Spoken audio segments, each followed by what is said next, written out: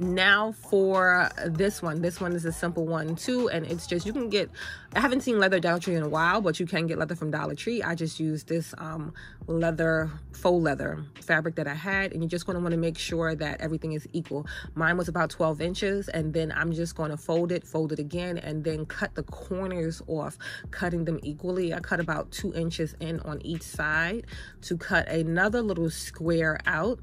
So you want to make sure that they're even, because you're going to line them up. So I'm trying to make sure they're as even as possible. You can cut them individually and make sure that they're absolutely perfect without stacking them, but I wanted to save a little bit of time, so I stacked them together.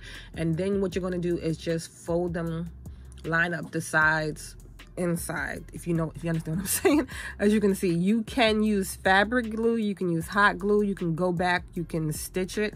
I used the hot glue, and then I did go in and stitch it after with the machine. But if you don't have a machine, you can hand sew it. You cannot sew it and just, get you a good glue. Make sure that it adheres real nice, and you're going to do that to every corner. Like I said, you don't need a machine to do it, but if you do have one, that'll be great.